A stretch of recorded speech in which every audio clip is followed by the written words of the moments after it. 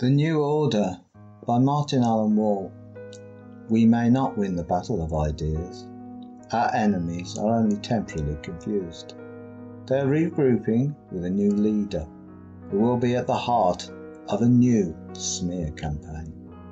Rich people buy influence, backing policies that build a fake world that enslaves the working classes and delivers massive profits. What side will be remembered in history? Well, that's for the future to decide.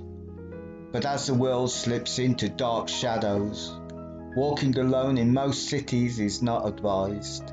The price of water keeps going up.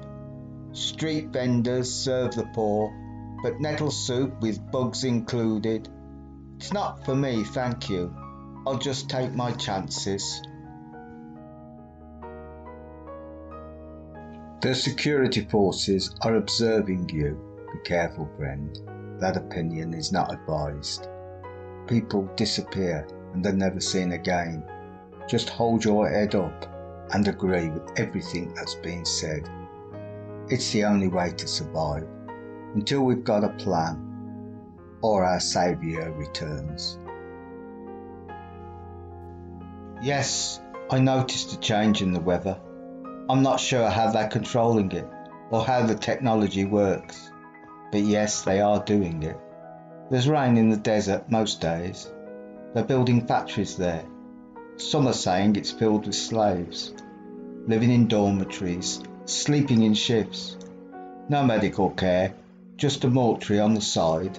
As I say, that's what some people are reporting.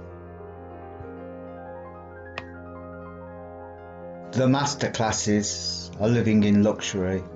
They're appointing their own families to lead the armed forces. They are adding extra status to the soldiers of fortune in return for their cooperation as a precaution for unacceptable opinions that need to be punished and crushed. There can be no interruption to the funds for the revolution. In what they call these difficult times, hospitals for ordinary people, well, they may be reinstated, but in my opinion that's not very likely, as the private sector is now flourishing.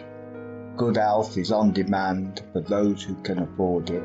For others, there are very generous terms if your credit score and life expectancy meets the accepted criteria. The authorities have acknowledged that the population has been falling, but they say that that is not a bad thing. What is the point of carrying on with people who are surplus to requirements but absolutely deny genocide and dare anyone to bring proof? The final straw of hope has fallen to the side, as from Monday all types of religion will be banned. Buildings will be demolished. Should you wish to chain yourself to the gate, well, no one will stop you when the bulldozers arrive. Please take some advice and run. Their orders are just to go ahead. The drivers may shut their eyes as they run you over. Your protest will be in vain. Your screams will echo across the valley. Sadly, time won't remember your name. We guarantee no records are being kept of the atrocities that are taking place. The New Order are proud of its achievements. Global warming is at rest. Free speech and opinions have been stopped. No one gets a ride for free. If you drink from the river, you will be charged with theft. Work every day. The state will feed you. What could be fairer than that? The security forces are observing you. Be careful, friend.